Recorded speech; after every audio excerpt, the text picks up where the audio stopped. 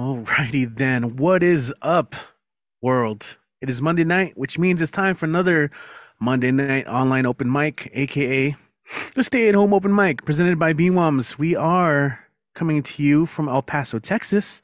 My name is Richie. I'm the project director of the Barbed Open Mic series, and this is one of our many programs that you can find regularly here online on YouTube, in addition to other shows that we do. And it's awesome to be here. We have another list of performers from all over the world, thanks to the beauty of the internet. So just a quick housekeeping thing before we kick things off. Thankfully, I get to hand the reins over tonight. I'm super thankful for that. So before I do so, just want to give some shout outs. We've started the semester, so we do expect students to be tuning in. If you are here for any of that stuff, just leave a comment on our live chat and I'll get back to you on that. But other than that, we do encourage you to check out our live shows as well. We do have 3 events you can hit up this week that are poetry or BWOMs related. Obviously, if you want to sign up, I'm going to add a link so you can sign up. There's still plenty of room to sign up. And so as the show goes on and you feel like you want to share anything, this is the place to do so. If you're a little camera shy, and maybe don't want to be part of the live stream, we do encourage people to share anything that they wanted to share in the after party. And essentially, what that is after we go live, some of us just hang out in the Zoom room. It's still a thing, we chat it up, talk about anything. It gets heated. Sometimes it's mellow. Sometimes we're just eating. Sometimes we're just chatting up about the most random of things. But if you want to share any work and you just don't want to be part of the live stream, that is an option. I just want to mention that. Um, but of course, we're here every Monday. So if you're still trying to like scope it out, feel it out, then we'd love to have you next Monday. Now, we do have in-person events as well as part of the Barbed Wire Open Mic series. If you haven't already, I encourage you to follow our social media. You can just type in Barbed Wire Open Mic anywhere: Instagram, YouTube, Facebook, Twitter, if you still use it. And you can find our stuff. In fact, this week we are debuting tomorrow, Tuesday, January 24th. We are debuting our first poetry specific open mic. It's been a long time coming. And hold on, I'm going to do some muting. That's some action sounds right there. No, we're doing our first poetry specific open mic. Something that a lot of people needed, because sometimes we're competing against loud bars and other, people who are not there to hear your poetry, but this time they will be. So come on out. It's going to be at Capri, and we're going to try and make this a monthly thing. And from what I understand, there's a lot more poetry specific events on the horizon. So I think that's great news for everyone. You can follow on Facebook, Hardware Open Mic, and we'll keep you up to date with all that stuff.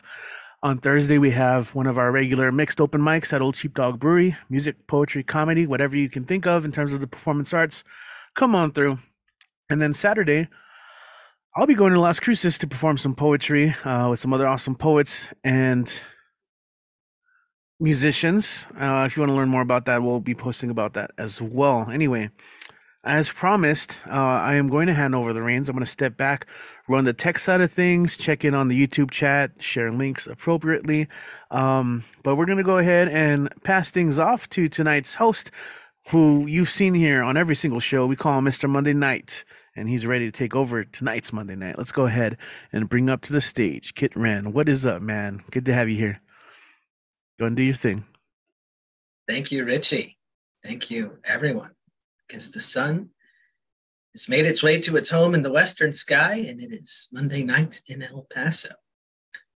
To get us started, I'm going to continue the reading. I believe this is part 4 of I Don't Know, of The Ghost Birds by Karen Russell.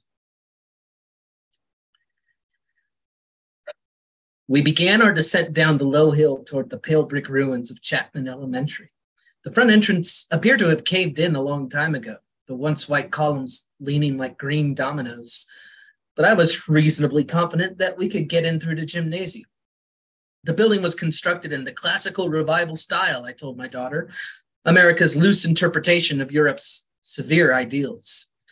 I pointed out the broken pediment over the entry door, the double-hung rectangular windows through which we could see shining leads into second-story classrooms. Geez, Starling said, who went to school here? Future senators?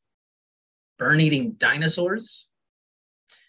Chapman Elementary had not been destroyed, and this had everything to do with humans' love of bow swifts. Birds were the reason the chimney still grazed the clouds, a factory-style smokestack with a Dickensian vibe, far better preserved than the ruins of downtown Portland. Thick silver cables made a triangle around the smokestack, the seismic stabilization system that had saved the school when Quake 7 flattened the city.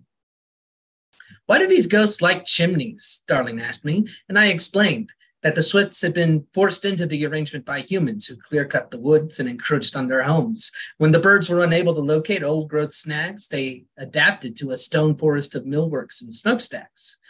Later, small bands of humans worked to protect the chimney corridor.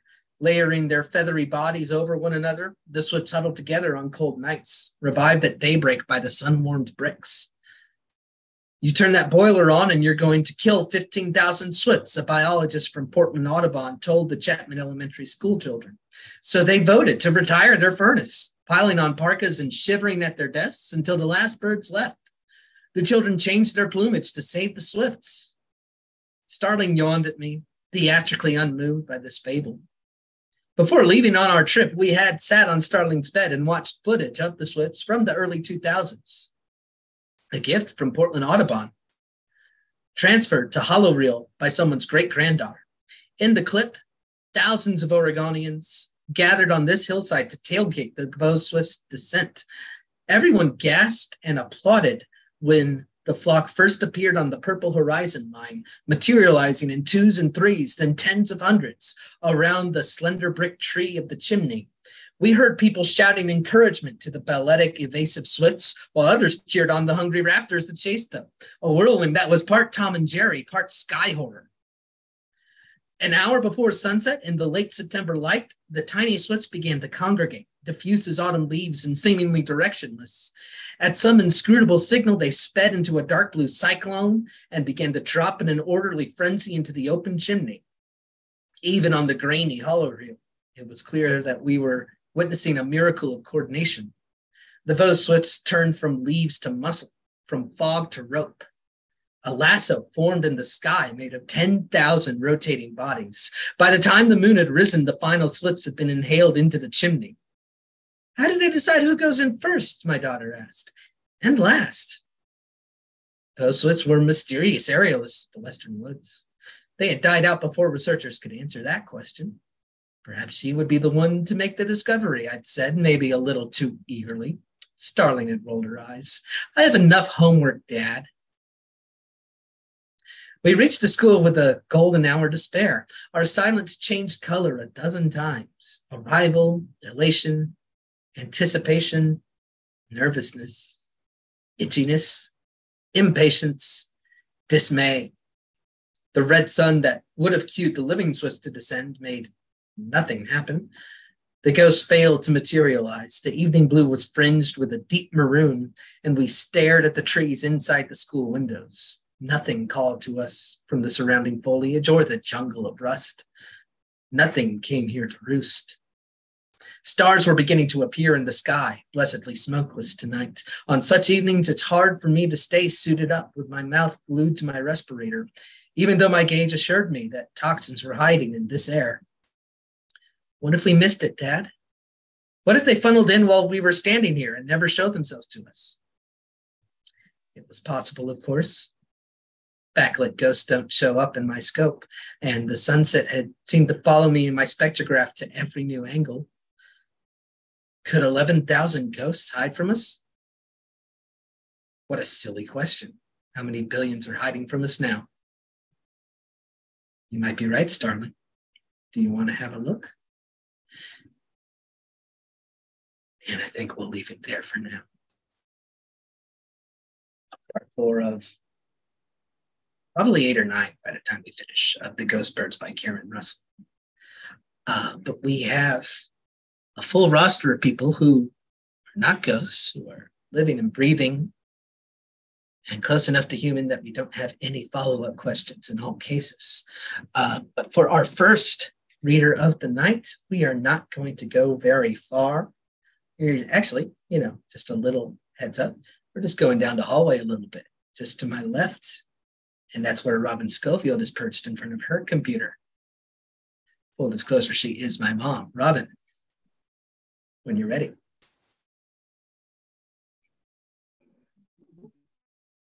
Okay. Thank you. My computer's acting up a little bit, so I hope everybody. It says my connection is unstable, so I hope I can be heard. These are some poems about the river. The first one is called "Going Toward Nothing."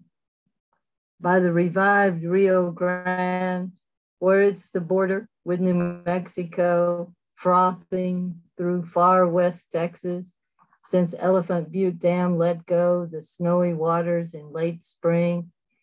I'm walking upstream on the sidewalk where it ends in the willows, and a red-winged blackbird, unseen before he trills, disappears in river reeds, a star behind thin clouds, still giving light.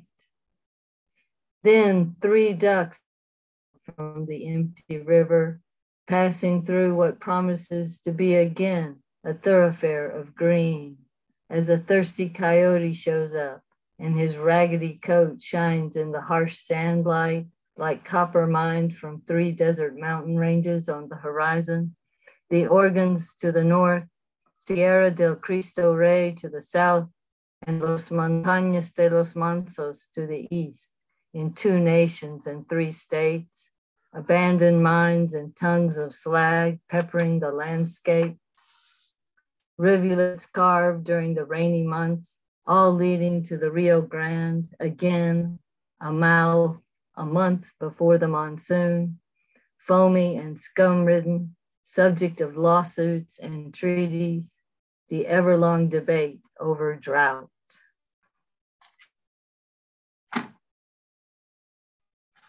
And this one is about a different river. But I saw this video of Sasquatch, so I was inspired to write about that. Sighting of Sasquatch, Upper Peninsula. He improvises a deer across the Cass River, a chamber ensemble featuring blood and fur, acoustic and electric, original composition, incendiary, genre-hopping creature, dual vision with no barrier between wild and tame, between old notions of existing and not existing. That's about all I have. I'm the featured poet at panoplizine.com this week. And I'm featured on a video that we took from when I read it on the open mic. So if you're in the mood, take a look at that.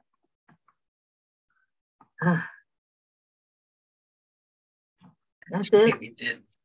That's it for right now. Well, thanks very much. Thanks for kicking us off in the right direction. And yes, that's on Panoply Magazine. And we actually clipped the reading of that poem, Lunch in the Library, from, I believe, the December 22nd edition of this mic.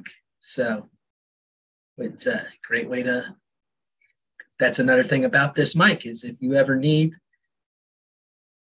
proof that this is what you do, here it is. You know, I go back later in the week and I put in little timestamps so everyone can find themselves, have a nice little, can prove to their friends that they're famous, if that's what they want to do.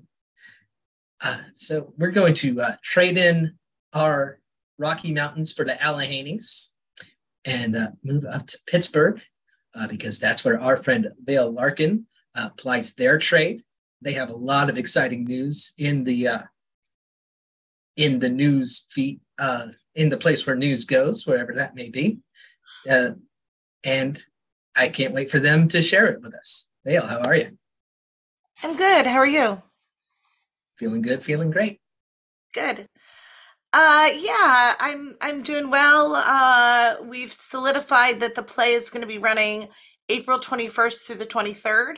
There will be 4 shows, 2 evening shows and 2 matinees, and an invite dress. So if you know anyone in the production and you live in New York City, ask and maybe you could get invited. And I just randomly got a note that I got 3 pieces into a journal I forgot I submitted to. So that's always nice. Okay, I'm gonna read a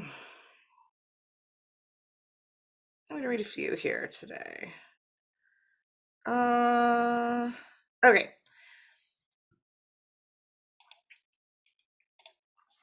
Observations of oxygen. In the beginning, there was the Word, and the Word was life.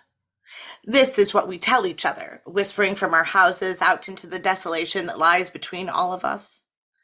Observation is causation, we say, snickering about slits and particle guns, like we can recreate creation by pointing at a target hard enough. Once upon a time, I told myself, there was a world. The world was life, and life was the world, every single solitary sliver of it.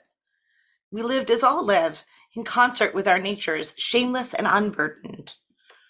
We've crossed oceans and tectonic phenomena in our quest for more and farther, so we reach ceaselessly, so we strive where we once stood, race where we once paced with our weakest and slowest. We unleash what we would have shunned. We are undone by ambition and self-delusion. We believe, therefore they are, we say of gods. We know, therefore they become, we say of children. We see, therefore it is, we say of this real moment right now. Reaching beyond nature, we found manipulation. Beyond mercy, we found murder. Beyond humanity, we found slavery. Beyond hope, we made commerce, and beyond life, we built an end to ourselves. Observation is causation, we think, picturing the end of our world. In 1774, after nearly 400,000 years of us, in a country not yet born when the world ended the first 100 times, Mesopotamian to Mayan, watching it all come crumbling down again, a teacher discovered the existence of a substance, a gas called oxygen. Clearly, knowledge makes all things possible. And this next piece is a brand new one, and I wrote it for a friend of mine. We're going through some similar experiences, and we've been connecting a lot through them. Way Station Song for Norm Maddox. His voice is an old voice, slow and dryly wise. He says he is meditating again and finding some peace in the places between. We talk about dying with wide eyes, nothing shuttered, no walls. We talk about life with the voices of old women comparing their wedding photos. We talk about art like a life raft, carrying us over the shoals of our bodies and their erratic betrayals. He remembers his wife's death, how she stepped quite abruptly from struggle to acceptance, and how she was gone before anyone else had the chance to accept. He understands her better now. I'm still not certain how this happened. This friendship where we say honest and terrible things to each other, because hearing them echoed in all their unwieldiness lessens the weight of their boots on our chests. Journeys make family of companions, and companions of those once merely admired. I pray every time we sign off for our strength, for our will to be present even when presence is fading and life is too sharp. I pray for him to find that center he is seeking. I pray I will. In the night, the voice of another traveler, waiting for dawn and journeying on, we sing a hymn together for the warm embrace of darkness to hold on to us just a little longer.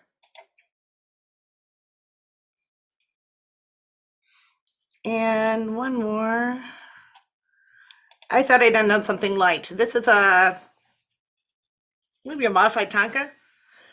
3 haiku and 2 5-line things.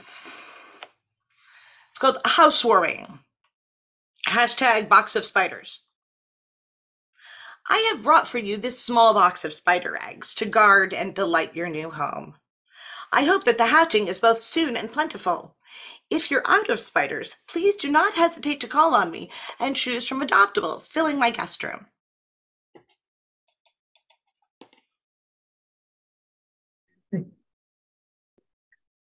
Hey, that's we're all full of animals here, so I don't know if I can take you up on that, but we do appreciate the offer of ale. Thank you so much. Is there anything you'd like to plug at this time? Yeah, I'll plug the Artists Fund for my play, Words of the Prophets. This is not money that goes to me. This is money that goes to the actors and tech crew. The link is there. Hopefully they'll put that in YouTube. Thank you. Okay, no need to hope because I'm pretty sure Richie's on it. We're a well-oiled machine here at the Barbed Wire Open Mic Series. Stay at home open mic. We're here every Monday from 8:30 till when we finish. That's a guarantee. And someone else who's here very often, and his word is pretty close to a guarantee as well. He's our friend up a little bit north of us, still, but in the same mountain range up in those Rockies, up in Denver. And he is a lighthouse to everyone who needs one. If please welcome Michael Sindler. Oil can. Yeah. But if you need something to get you lubricating going in your writing, I do suggest very strongly check out lighthouseriders.org. Lots of wonderful classes and workshops and events, a lot of which are free even. I'm going to do a few. I'm going to start with a new one and then just go to an old one that I haven't done in ages that I just felt like I'm thinking about the person it was written for. But this first one, you get extra credit if you actually figure out what it's based on. So far, no one has. Drawn back for FSF. Drawn back into the past like that damn boat, bailing water in ceaseless panic, feet frozen in black pooling memory, broken oar floating away from crisis. Bailing water in ceaseless panic, green light reflected on rippling lake, broken oar floating away from crisis, like cries of egrets echoing regrets. Green light reflected on rippling lake, erasing all hints of stars or moon, like cries of egrets echoing regrets. Clouds muffle the heavens, erasing all hints of stars or moon. Two shades of darkness melt into one. Clouds muffle the heavens, all dipping into damp unknown. Two shades of darkness melt into one. Fortune and failure form forced equivalents, all dipping into damp unknown, drawn back into the past like that damn boat. Okay, and this next one is about a friend of mine who's an artist and actually tremendous artist, and it's called The Enabler of Transformation for Robert Saunders. He picks up lost items from the street, gloves flattened by traffic, left to weather, small glimmering objects and cast-off remains, baubles and trinkets, marbles and machinery, strange things lost among the scenery. Nothing the average eye would recognize as treasures. Much like the magpie or the bowerbird, he ferrets about, collecting, then brings his finds back to his nest. At home, he arranges, stacking glove upon glove in patterns of color, thickness, and texture, forming pyramids or grids or circles of glass and metal, stone and bone, ribbons of rubber thread woven like baskets, all transformed into concrete poems. Were these materials meant to find this fate? Did mechanisms of magic bring them into his path to undergo alchemical rebirth? Did they wait their time knowing he would pluck them from asphalt, concrete, or bare earth? Did they sing across distances to each other, knowing somehow, sometime, somewhere, they would come together? Did they know that only this artist and collector could give meaning to their new connection? That only he could create new life, transubstantiated from the world's rejected, lost, and unloved scraps, its underrated artifacts?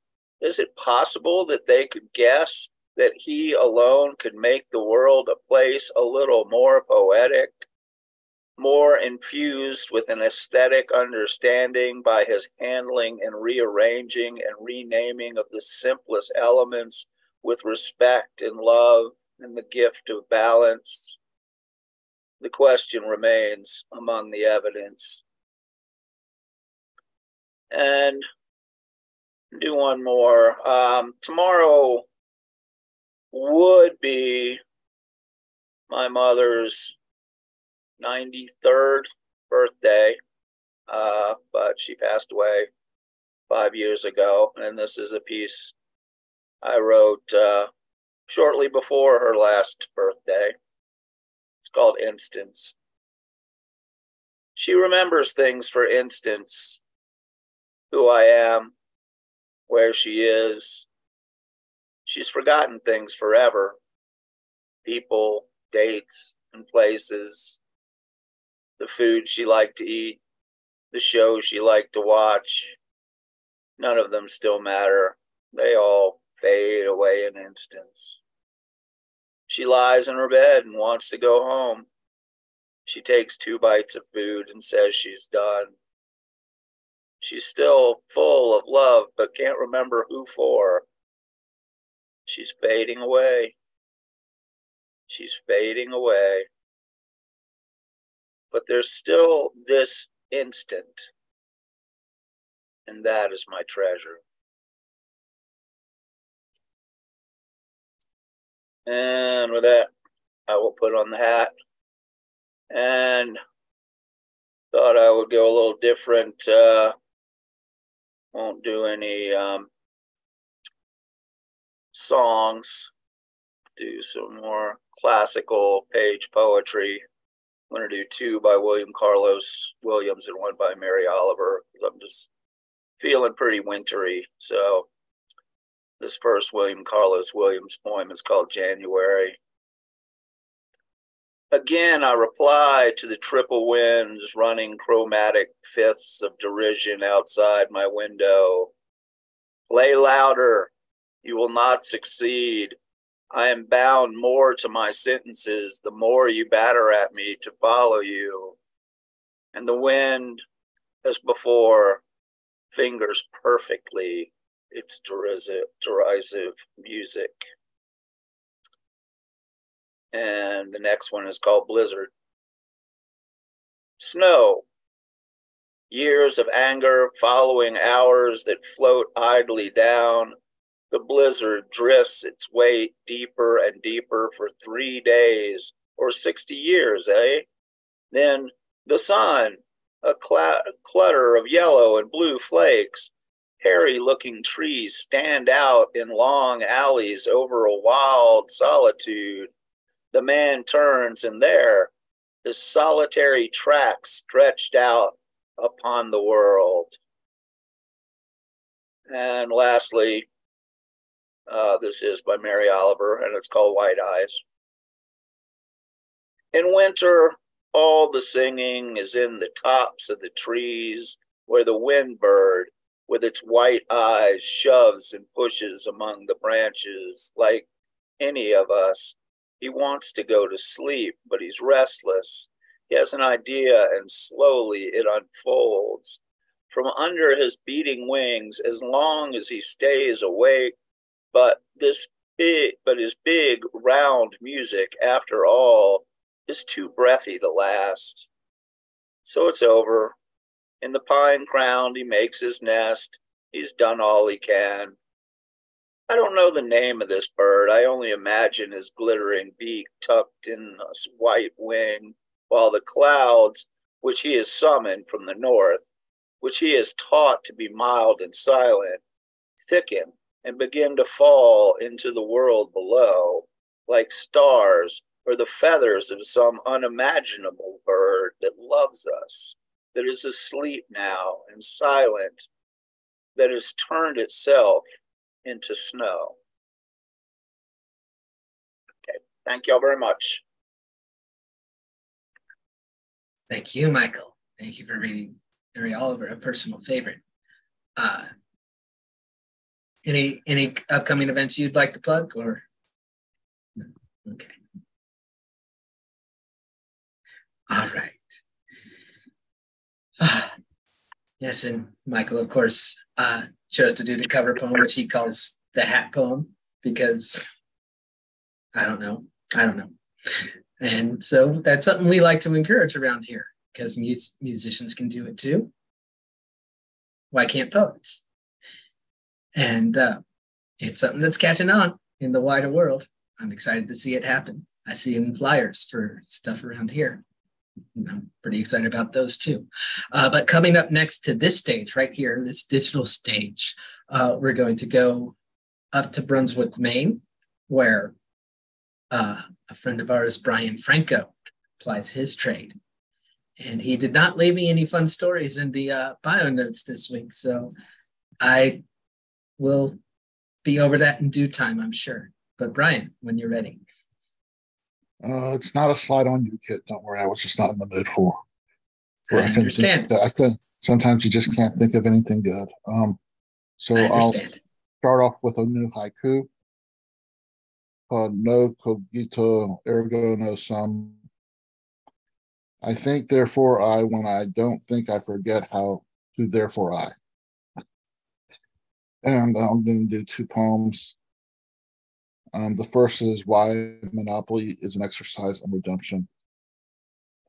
What I know for sure is not very much.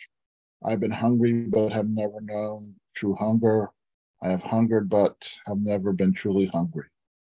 I have felt my heart beat through my chest. I have felt my heart speak through my voice. I have said words that can be defined as heartless. Heartless is not a synonym for mean or rude, but a word unto itself that etches words into scar tissue as history unforgettable. When I have been heartless, I started on the defensive, then transformed in a flash into ostensibly offensive. Words became criminal without ever having been crimes. Excuses were excuseless. To try to erase what can't be erased is like paying a debt with Monopoly money outside of playing Monopoly. All the little houses and hotels are just little pieces of plastic. All the real estate was once land where howling four-legged wolves roamed, where wolves preyed upon those they preyed upon. Now new wolves with two legs and thumbs prey upon new prey, who pray for redemption, who pray to never know lonely, who pray to never be a wolf. What the wolves know for sure is if they can put cocoa butter on their lips, they can give cocoa butter kisses while biting the heads off their prey. The wolves said they cannot avoid being who they were born to be. They believe they will never need to pray for redemption because they are predators.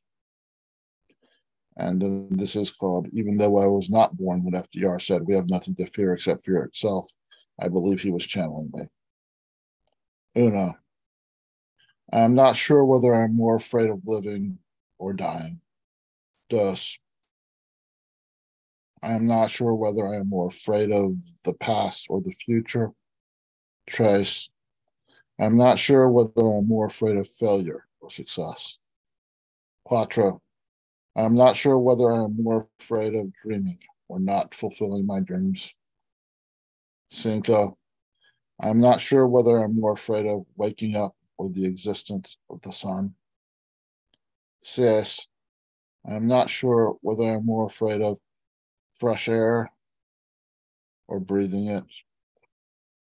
Siete, I am not sure whether I'm more afraid of the mirror or denying its existence. Ocho, I am not sure whether I'm more afraid of being invisible or being seen. 9. I'm not sure whether I'm more afraid of being ignored or being anonymous. 10. I'm not sure whether I'm more afraid of being anonymous or being afraid or simply just being. Thank you. And I will put into the chat on my next Cafe Journalissimo.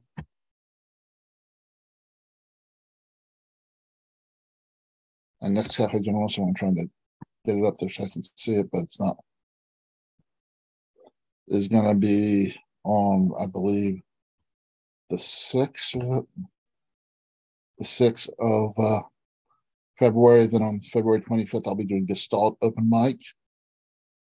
And then on March 25th, I have a Humble Words workshop called Consequential Words. Thank you, everyone. And thank you very much, Kit. Thank you, Richie. Thank you, Robin, for doing this, Kit. All right. Thank you for giving me the title for your workshop. I'll have to remember that. Consequential Words. Okay. Going to type that into Word. The next available opportunity. Do not yet have that opportunity because we still have more people to go on our list right here. We're going to double back and head back to Pittsburgh, and we're going to shift gears. We're going to go from verse to prose, but the imagery will still be just as mysterious. And I'm really excited for this. Please welcome Andrew Pryor. Andrew, how are you? I'm good, thank you. Going to read a short story tonight. I don't think I've ever read this one before anywhere. So here it goes. There are no bells in the clock tower, but they chime all the same. The cold keeps me awake, and the bells sometimes go off 10 times an hour, sometimes only twice a day, sometimes at 5 minutes before midnight, sometimes 17 minutes past every hour. The entire tower rumbles and quivers when the bells chime. I've spent hours looking for them, for any trace of clockwork. I'm up north, near the Arctic Circle. I live inside this tower, the spire on the top extending past the highest clouds, blue-black water and dismembered glacier bits gliding past the base. My presence is very important, yet no one knows that I'm here, except for the old man in the orange raft that delivers supplies every Sunday morning. He has wrinkles at the corner of his mouth and a small Bible in the front pocket of his fishing vest over his heart. Once I asked him why I was here. "You're here because you wanted purpose in your life," he said to me. "I know," I said, "but what do I do now that I'm here?" "Stay sane," the old man said, not quite smiling, not quite frowning. "That's all. Stay sane and listen." But there's nobody here to listen to. Just the wailing of the northern wind and the rumbling of the sea and the chimes that go off whenever they please. When I can't sleep, I take the stairs, down past the waves lapping at the stone, down where I can't hear the chimes anymore, just the low pulse of the earth and the hollow noises of my footsteps, down, as far as I feel like walking before I turn back, a glass thermometer in between my lips like a cigarette. I've never reached the bottom. The thermometer was the only thing here when I arrived for the first time, lying on the stone floor like a welcome gift. That's what you do when you're so tired you can't think, I guess. You take your temperature, and despite the inability to hear your own heartbeat above the clanging of the bells and the whistling of the wind and the low chasing murmur of the earth as you scramble up the stone stairs towards the cold light of the afternoon, the mercury rises and tells you that you're still 98.6, and you feel your hot breath in front of your face, even if you can't hear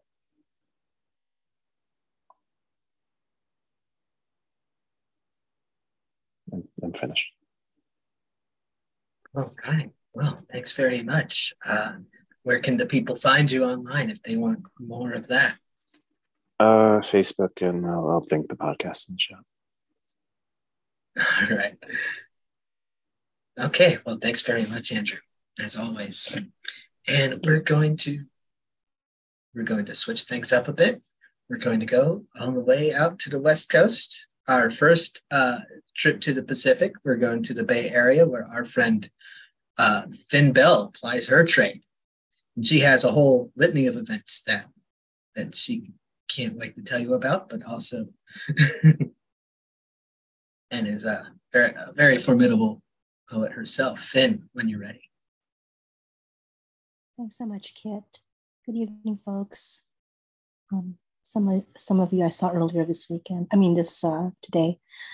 So a while ago, I did a collaboration with at the Nuyo with Lantern Carrier, and we did two separate poems, and Lantern very skillfully blended them together.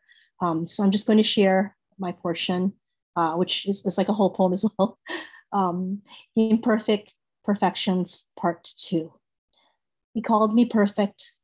I saw none of what he claimed was present, as truth reflected back to me in his eyes. I thought myself clay to be shaped, refined, made into more. I did not see my hands needing of their own accord, creator tucked in the cosmos. In the beginning, the universe mute. He was the waves, the laughing ocean, blue beckoning, pulling. I was the sea nymph. I landlocked in my own insecurities. Pacific Ocean, a prison, not a waterway to love finally choosing me, not a route to make my way home. I'm holding the secret to the water herself, embodied in my cumbersome form. I believed I was a Calypso Tempest dream girl, a Varga girl mutation. My mind played this on repeat, a loop that stupefied, but did not care to stick. My heart was sick. I was no one's seafoam fantasy, birthed fully formed, not even my own, especially not my own. What happens to the Nereid in self-imposed exile from native tide pools, from truest form, from native tide pools, from blood flow, from native tide pools, from pulsing heart? The slow certainty in death is agonizing. In death is new life. Did you know of that miracle? Our mother, our Gaia, she stirs, pulls her ball root from the soil and shakes us out, slumbering corpse children. Awaken, she chides, lovingly, joyful. There's still much to do. I'm the sea glass goddess, the ethereal snowflake impossibility after the storm. I am the moon, hallucinogenic, two-ring fire.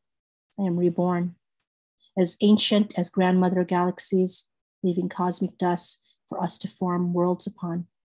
I am imperfect, as astonishing as patterns formed from within matter, heavenly body progeny from a single asteroid, order and life emergent from chaos.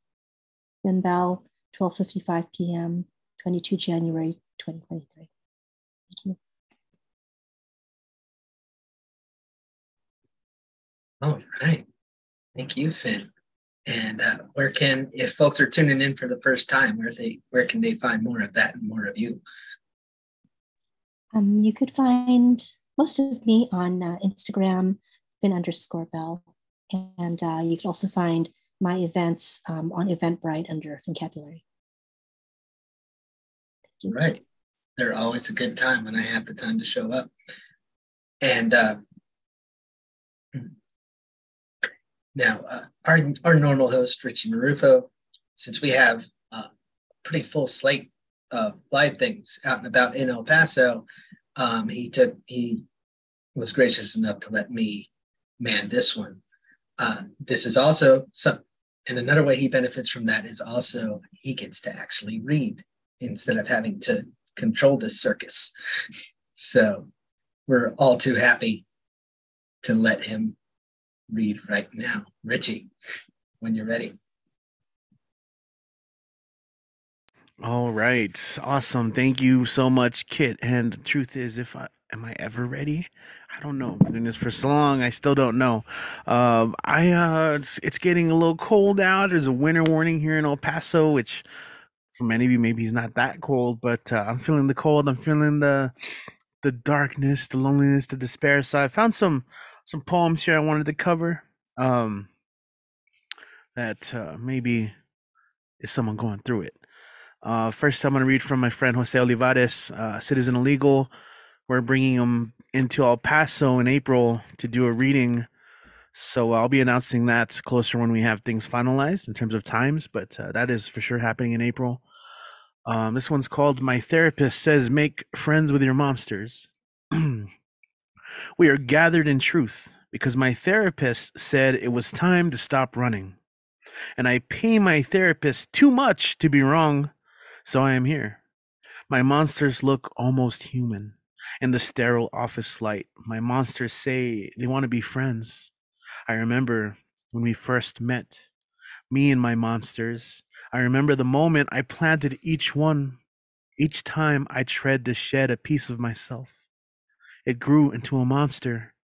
Take this one with the collar of belly fat, the monster called Chubby, Husky, Gordito. I climbed out of that skin as fast as I could, only to see some spirit give it legs. I ran, and it never stopped chasing me.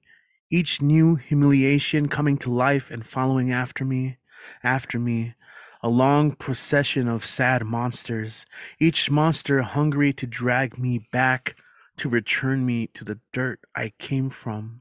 Ashes to ashes, fat boy to fat, my monsters crowd around me. My therapist says I can't make the monsters disappear no matter how much I pay her. All she can do is bring them into the room so I can get to know them, so I can learn their names, so I can see clearly their toothless mouths, their empty hands, their pleading eyes. I'll be reading more from this in the next couple of weeks, just to kind of prep for Jose's visit. He actually has a new collection coming out on Valentine's Day. Promises of Gold is the new collection. It's a Valentine's Day drop. Next up, I've got a chapbook from Lino Annunciacion. He came to BWOMS, to El Paso a couple years ago. At this point, it was already quite, maybe 5 or 6 years ago, probably even longer than that. And he just commanded the room with his presence, and which I really appreciate. So this is a pretty great collection as well. It's called And Then You Begin to Sing. And I'm going to read a couple pieces from here. The year the heroes die, when the flesh becomes too heavy, the bones will shed the excess. All the oceans turn into dust bowls. You remember the waves, but not the water. You can't recognize the face in the photos, but you feel like you miss whoever it is. How can you mourn what you haven't lost? I want to feel loved again isn't exactly true. You can't remember the day they left, and some say that means you're over it. What a terrible lie. What a heavenly way to die. Again, that is. To die again.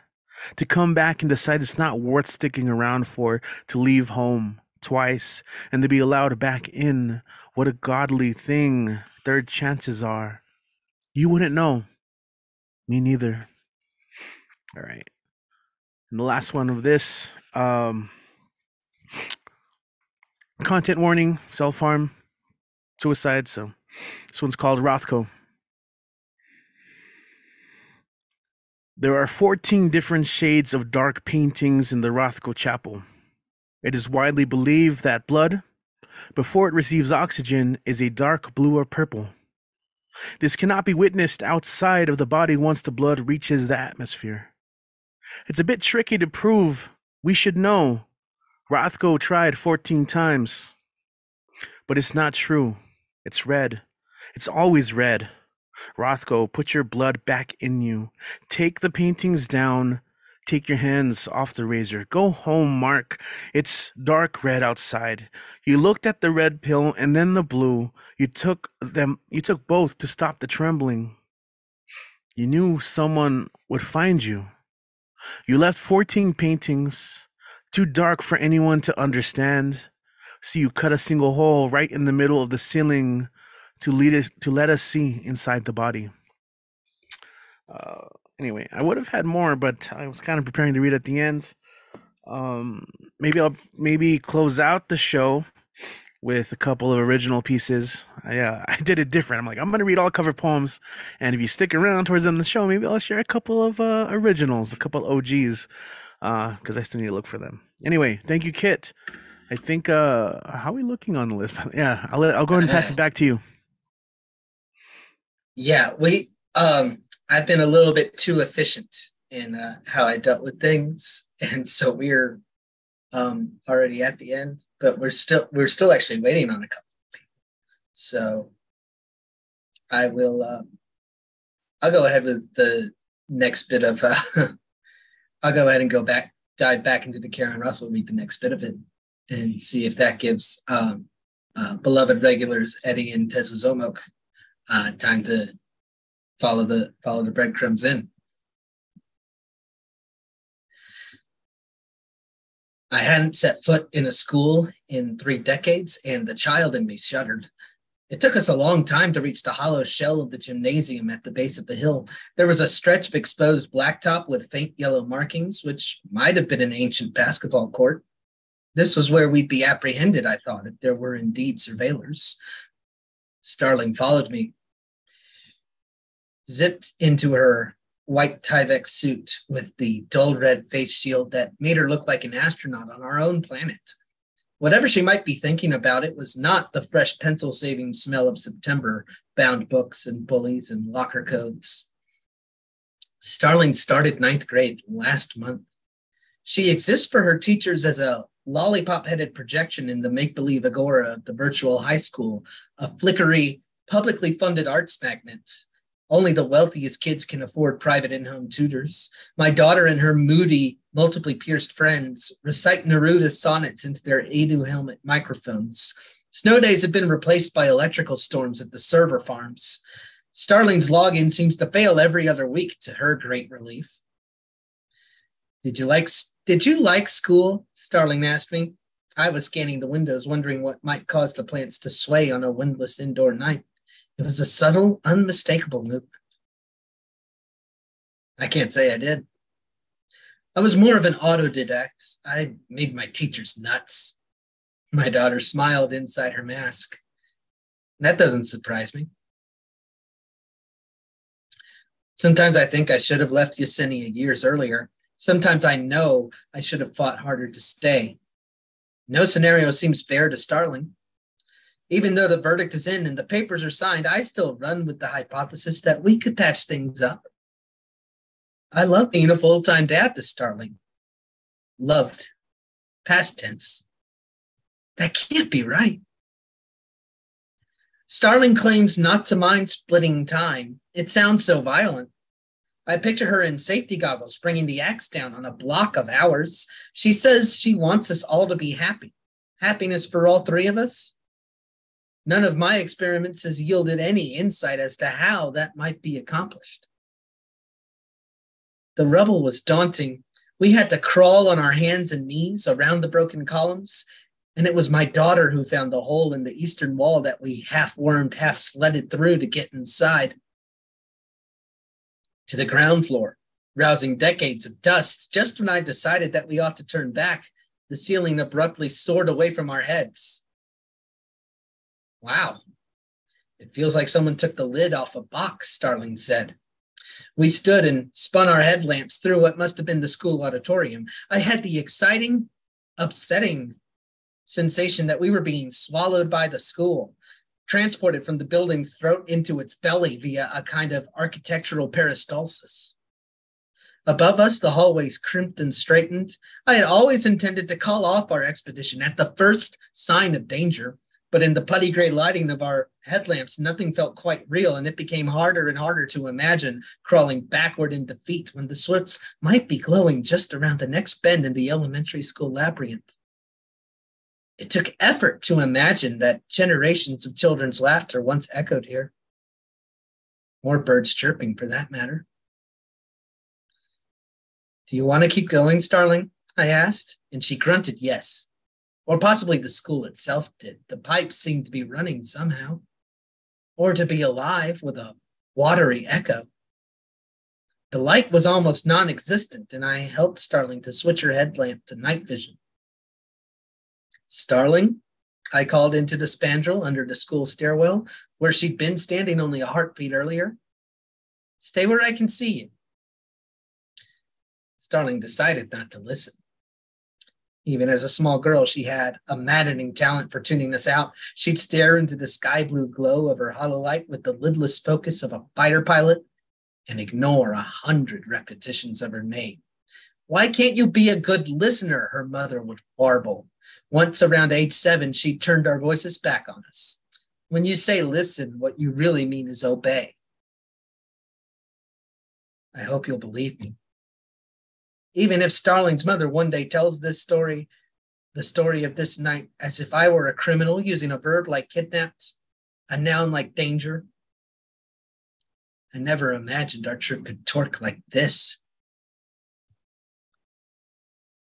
I'm going to leave you on tenterhooks on that one. And I have some great news for all of us. Because trying really hard to think of a couplet, but sometimes it just doesn't come to me, and I might just end up saying fuck it. But someone who never passes up a chance to rhyme and who fills every open mic he finds with his chime, that would be Eddie Foreman. Eddie, are you here with us? Yes, please rhyme all the time because to be sublime. Oh, kids, you always the shit every time you spit. Your words always hit. Yeah, I'm sorry. My name is Ed Potastic, or you feel fantastic. Please give me time to enjoy my rhymes while you feel sublime. I got 6 jokes and 3 poems, so you know they're gonna rhyme. My first joke is, let's see.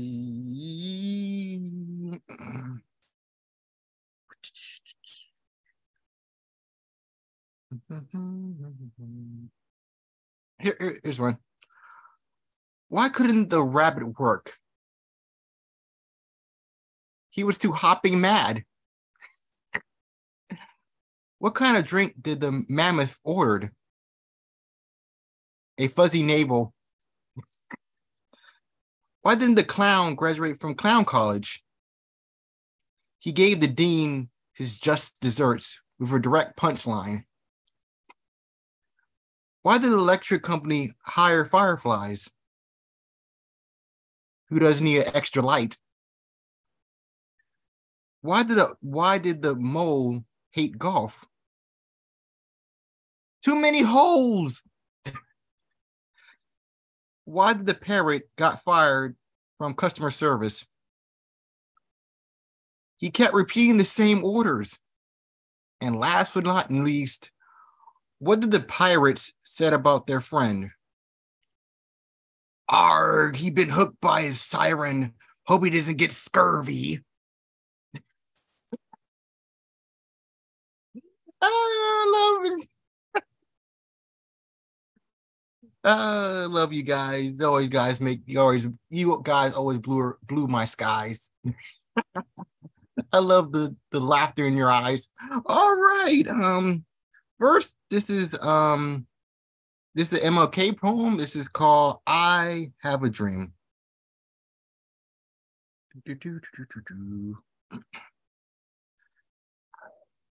I have a dream we can love each other. I have a dream we can respect each other. I have a dream we can understand each other. I have a dream we can support each other. I have a dream we can educate each other. I have a dream we can cherish each other. I have a dream we can guide each other. I have a dream, we can inspire each other. I have a dream we could hold each other. I have a dream we can empower each other. I have a dream we can shelter each other. I have a dream we can feed each other. I have a dream we can protect each other. I have a dream we can strengthen each other. I have a dream we can heal each other. I have a dream we can nurture each other. I have a dream we can radiate each other. I have a dream we can lift up each other. I have a dream we can celebrate each other. I have a dream we can prosper each other. I have a dream we can free each other. I have a dream we can live in harmony with each other. I have a dream. I have a dream. I have a dream. Thank you. All right. Well, I'm on fire because I love to inspire your worldly desires. The next one is called Long Night.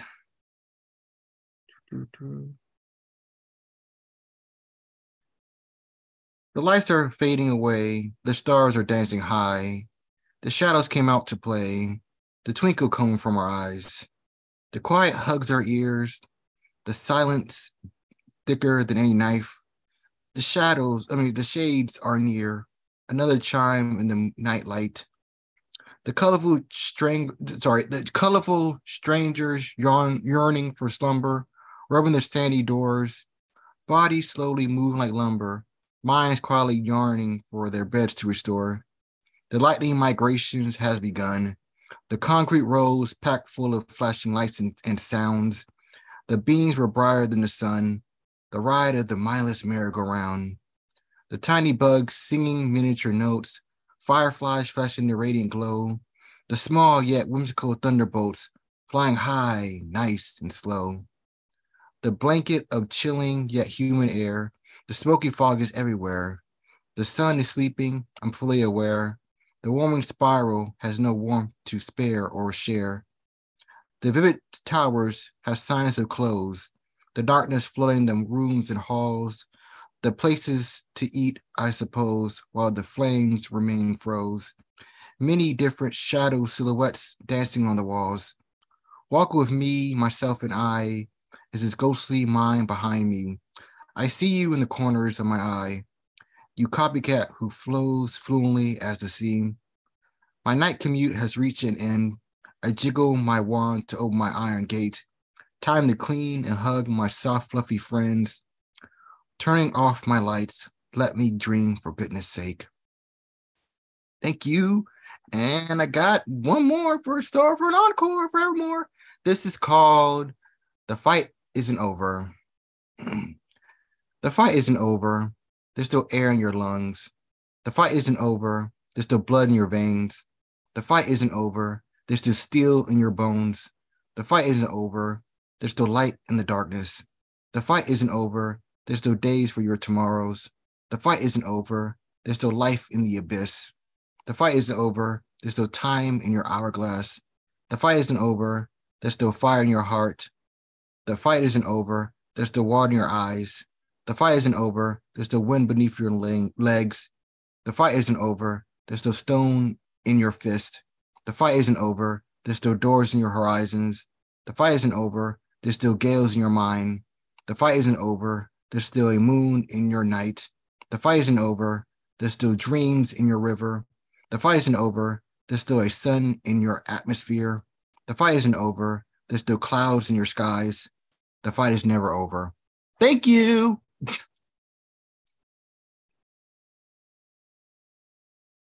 Right. The fight is never over. Okay. Thanks very much for that, Eddie. And if the people want more of that, where can they find you? You can follow me at this wonderful old mic that made our wonderful night such a delight in the wonderful potastic spotlight. But you want to follow me? Feel free. My Facebook is Eddie Foreman and my IG is Eddie Foreman 92. And remember, if the mic is right, I'll be there to shine potastic insight. If you send me a question, you take a guess. The answer is yes. I hope everyone stay happy, safe, and blessed. Never stop singing or spewing the wonderful words inside your chest. Now start feeling, being, and thinking your best. All right. Thank you, Eddie. Eddie's attitude is a real inspiration. That is something that I can tell you without any hesitation. There you go. See, we all have something to learn from each other. There you go. Well, we're going to go to an old standby now. The only other, you heard Richie mention that I've been here for all of these. There's only one other performer who can claim that, and that is your friend and mine, Dan the Man. We're calling for the right-hander out of the bullpen. Dan, are you ready?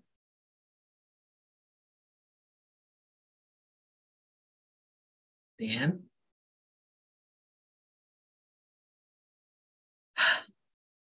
Okay. Dan's not ready. Okay.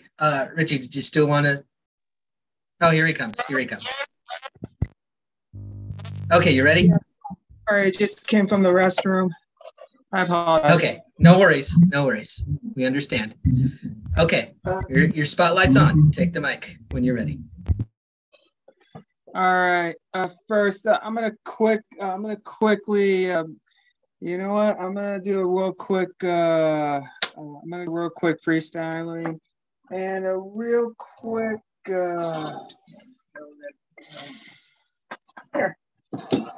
And a real quick of this. Yep.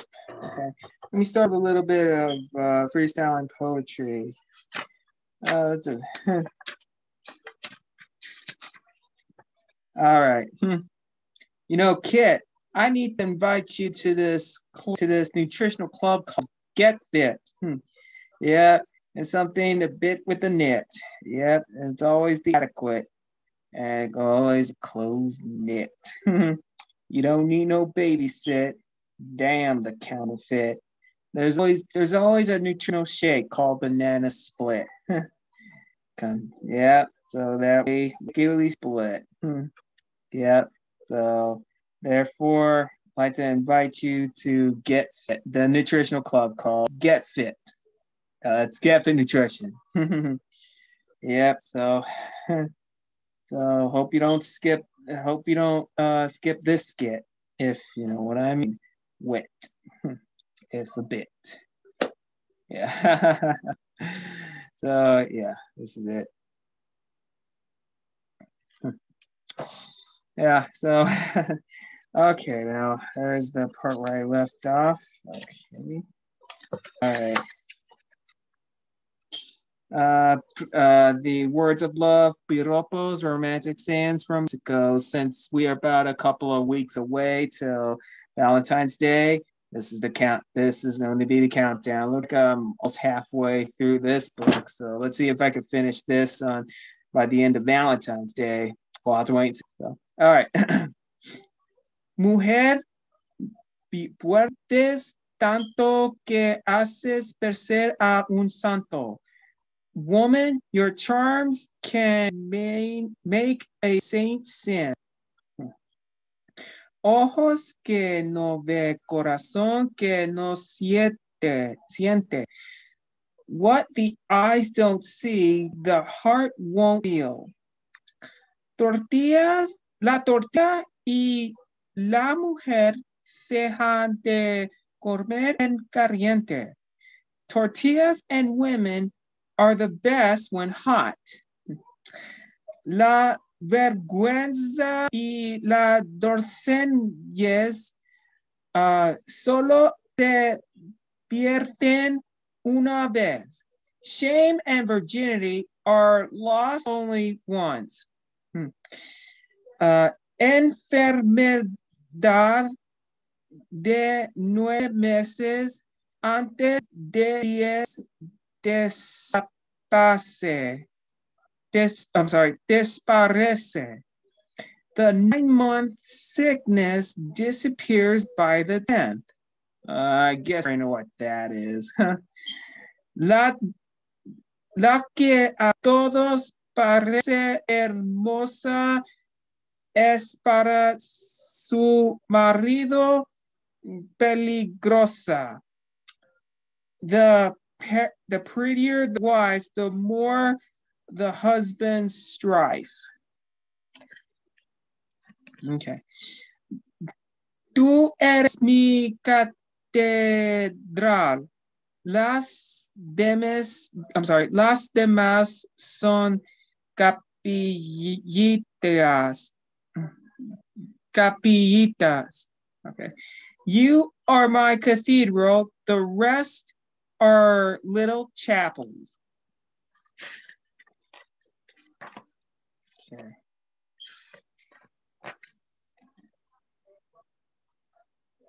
Okay. Here's four more. De hombre carnicero y ruin, de mujer que hable latín y de caballo sin renda. Dios nos cuide y nos defienda.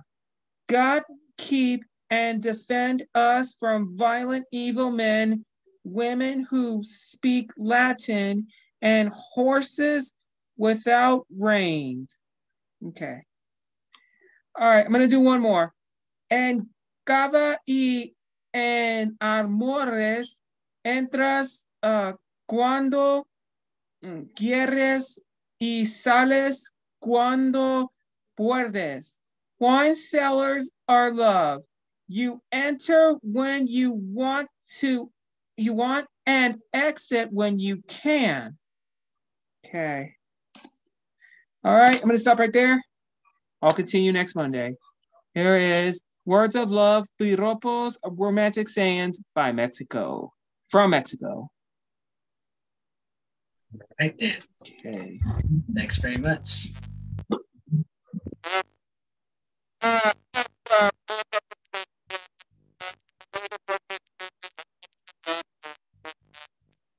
All right, you're sounding like Charlie Brown's teacher right now. There we go.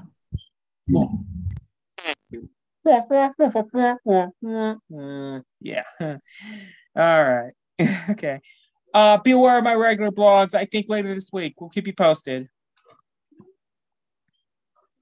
Okay. Comes the card. Sorry, I jumped over. Oh, no.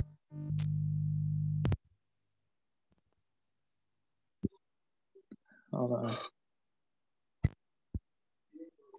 Uh-oh.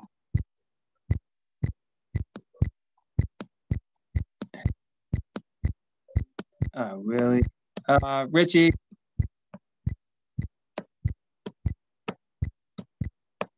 Or Kit. All right. There you go. What the hell is going on there? Share screen wasn't turned on, and Dan was banging it like an old TV. But we got it turned on now, so here you go. Thank you. All right. You mean Miss?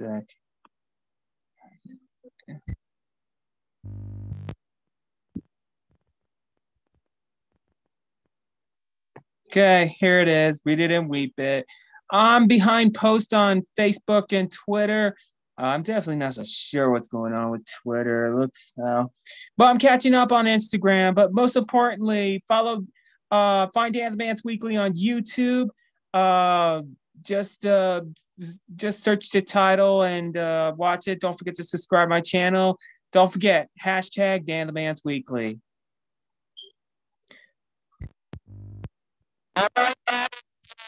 Social media page like maybe TikTok or maybe Snapchat or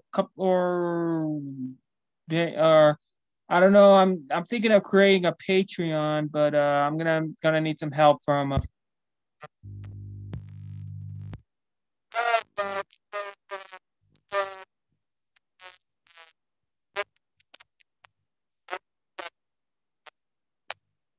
Keep in mind, I'm still planning to write a book, but it will be latest from my writings from my past few years of my poetry I did. So let's wait and see. Okay, guys, thank you so much. I hope to see you next Monday. All right.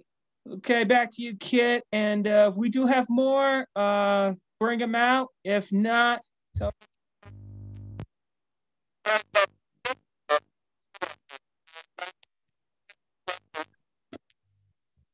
All right, I'll tell them. Well, it is. Well, Dan, I believe Dan Dan is calling to mind the words of Bertrand Russell, who once said that everything is vague to a degree that you do not realize until you. And okay, well, nice. Thank you. Not me, Bertrand Russell. But we're going to real quick plug the things that the ongoing concerns that I have.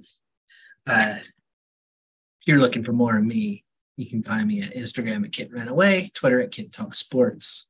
Ko-fi.com/KitRen is where sort of my sports writing resides. You can find me on Facebook easy enough. Send me an email if you want to get in touch with me about anything. And the other ongoing concern that I have is, of course, the Tumblewords project, where you will see some people that you've already seen tonight in a generative writing workshop environment. This week, we're going to have the brother of Bill Sparks on. He's a librettist, and he's going to talk to us about how writing changes the writer. Plenty of BWOMS All-Stars will be hosting workshops in the next few months, including, as you heard, Brian, including Finn Bell, including the absent Lee Martinez Soto, including me. So every Saturday, 1:00, that's where we run this. And anybody else might want to think of that's doing it soon. And Michael Sindler too. Thank you. I need a title from you soon. Not right now, but soon. And I'm gonna turn it back over to Richie for a little bit, see what he has to say. I just talk about anything really. I did see. I wanted to give a shout out to everyone who was watching on YouTube. Quite the lovely crowd today. In addition to Sandy, we had B as well tuning in. Luisa, we had Jeff from the Garage Poets.